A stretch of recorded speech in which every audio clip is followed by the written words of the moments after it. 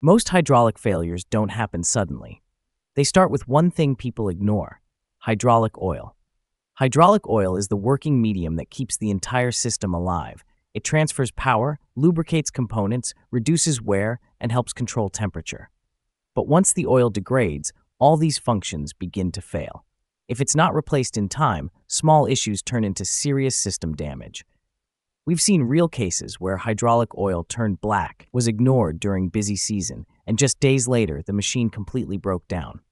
So why does hydraulic oil go bad? Usually for three reasons: oxidation, water or air contamination, and solid particles. You can often tell by sampling the oil.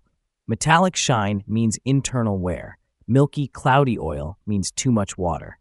And one key reminder: if pumps or valves are already damaged and the system is contaminated, simply changing the oil is not enough.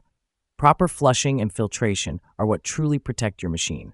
Follow Blince Hydraulic for real-world hydraulic insights.